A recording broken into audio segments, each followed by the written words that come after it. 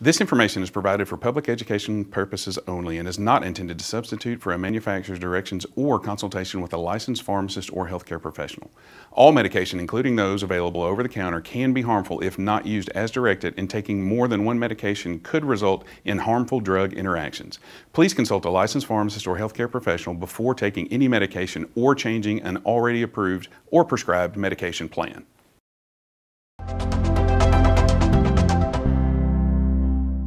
Hello, my name is Brad, student pharmacist at the University of Arkansas for Medical Sciences. Today I'm here to talk to you about your medication, Cephalexin.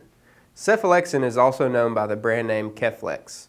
Cephalexin comes in capsules or oral suspension dosage forms. Cephalexin is an antibiotic most commonly used for bacterial infections.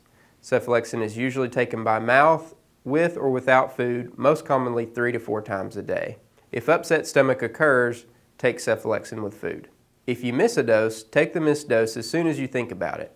If it is close to the time for your next dose, skip the missed dose and resume your normal dosing schedule. Do not take 2 doses at the same time or extra doses. It is important to take this medication until the full prescribed amount is finished, even if your symptoms disappear. Some common side effects with Cephalexin include upset stomach and diarrhea.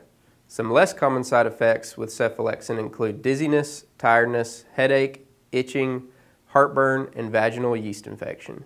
While taking Cephalexin, remember it is important to tell your doctor or pharmacist if you have signs of an allergic reaction, if you're taking probenecid, or if your symptoms do not get better or if they worsen.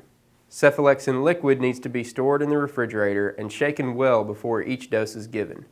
Use the measuring device received from the pharmacist or doctor. Any liquid remaining after 14 days should be discarded properly. Thank you for watching, and if you have any questions, contact your pharmacist or healthcare provider.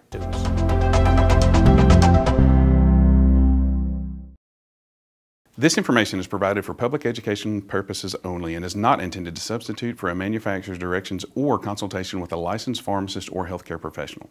All medication, including those available over the counter, can be harmful if not used as directed, and taking more than one medication could result in harmful drug interactions.